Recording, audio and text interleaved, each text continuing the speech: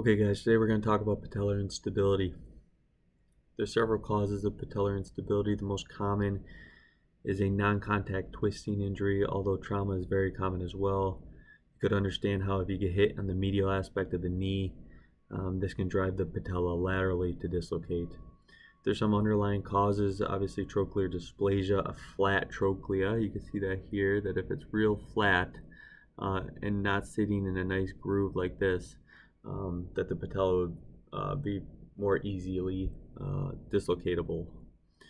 A patella alta, which means a high riding patella. We evaluate this using either the insall ratio, which we'll discuss on the next slide, but a general rule of thumb is if you look at a lateral knee x-ray, typically Blumensatz's line should be about the inferior pole of the patella when the knee is flexed at 30 degrees. So even though this knee is not flexed at 30 degrees, it's obvious that the inferior pole of the patella there is quite a ways distance from Blumensatz's line. So very high riding patella. The perfect storm for patellar instability is what we refer to as the miserable malalignment syndrome. This is a combination of femoral aneurysm, a valgus knee, and a external tibial torsion. So if you kind of just take a minute and think about all those things, you can see how a valgus knee, an externally rotated tibia, and an aneverted femur would all be risk factors for having the patella sit laterally. And if it sits laterally, it's more likely to dislocate laterally. Typically when the patients will come to you, they'll already have their patella relocated by the emergency department. Just in the back of your mind, remember that when the patella relocates, that there could be an osteochondral fracture that occurs.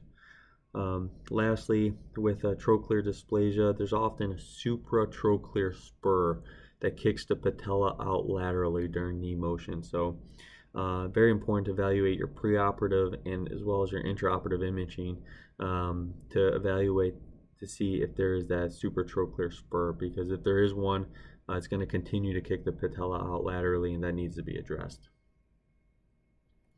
How do we examine these patients? Obviously, they had a patella dislocation, so we know that their medial patellofemoral ligament, their MPFL, is torn, the patellar retinaculum is torn, so they will often have a large hemarthrosis if it's an acute injury.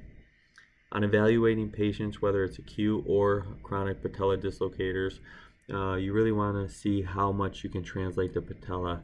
Typically, you try to move it laterally. It should move about 2 quadrants or about half the width of the patella before you're essentially stopped.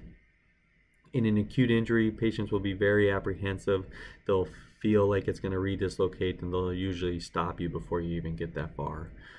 In the chronic dislocators, we typically look for what we evaluate as the J sign, or refer to as the J sign.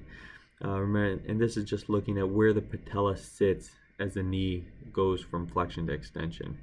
When the knee is in full extension, the patella often sits laterally. It pops out laterally, and when that person takes that knee into flexion at about 30 degrees, the patella will engage that trochlea and then sit nice and centered like it should. So usually from 30 degrees of flexion beyond, it sits nice, but from 0 degrees or full extension to 30 degrees of flexion, the patella will pop out laterally, and that's a J sign. Again, for patella alta, we look at what we refer to as the insall ratio, and that's really just looking at the length of the patella tendon and the length of the patella itself. Normal ratio is 0.8 to 1.2. If it's greater than 1.2, this suggests patella alta. If you do obtain a CT scan, you can evaluate what we refer to as the TTTG distance, and that stands for tibial tubercle trochlear groove distance. And on your axial cuts of your CT, as you're scrolling down, you look for where the trochlear groove is the deepest, and you draw a line there perpendicular to the posterior condyles of the femur. You continue to scroll down distally until you see the most prominent part of the tubercle, and then draw that line. And that distance between the two is referred to as the TTTG. If the TTTG is greater than 20, then this is a risk factor for patella dislocation. An easy question you're going to get asked regarding patellar instability is which ligament is injured, and that's the MPFL. It's important to know from 0 to 30 degrees of knee flexion, the MPFL is a primary restraint for lateral translation of the patella. At about 30 degrees of knee flexion, the patella engages the trochlea, and the primary restraint to lateral subluxation is really osseous at that point. If you do decide to do an MPFL reconstruction, you can almost guarantee to be asked about Schottle's point. There was a study that showed a reliable landmark for the femoral attachment of the medial patellofemoral ligament. That's referred to as Schottle's point. And the way we obtain is you get a perfect lateral of the distal femur.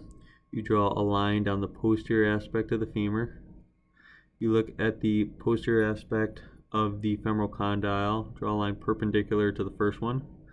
You look at the posterior aspect of Blumenstadt's line, again draw a line perpendicular to the posterior one of the femur, and in between the two is Schottle's point. That's the femoral attachment for the MPFL.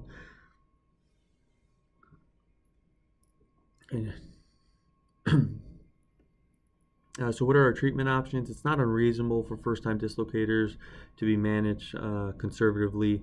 It is important to consider obtaining an MRI, really not to evaluate for the MPFL, which we know is injured, but really to evaluate for the presence of loose bodies that may need to be addressed. MPFL reconstruction is by far the most common procedure that's performed for patellar instability.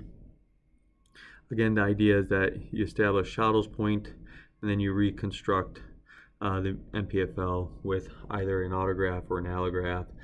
You can also do a quadriceps turn down. So there's multiple ways of doing this. If you did that CT scan and you looked at the TTTG and it was greater than 20 and you're considering doing something more than just an MPFL, then you would consider what's called a Fulkerson or tibial tubercle osteotomy. And that's essentially cutting the tibial tubercle and moving it. It's called an anteromedial osteotomy, which means that we take that cut and we move it anterior as well as medial.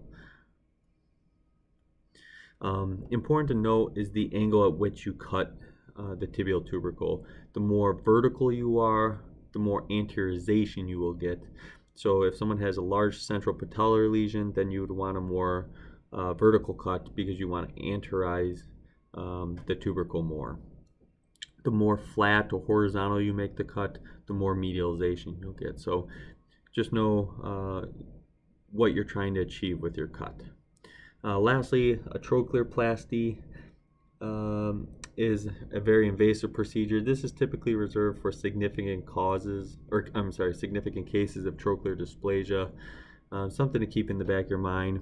A lateral release, you want to evaluate for the tilt of the patella. If it's tilted like this, releasing that ligament there sometimes will bring that around. This is rarely, if ever, done by itself, but it is often done in conjunction with either an MPFL reconstruction or a tibial tubercle osteotomy. So just be mindful of that. I hope you learned something. Make sure to visit the website to check out the rest of the videos we've been posting. Thanks for joining.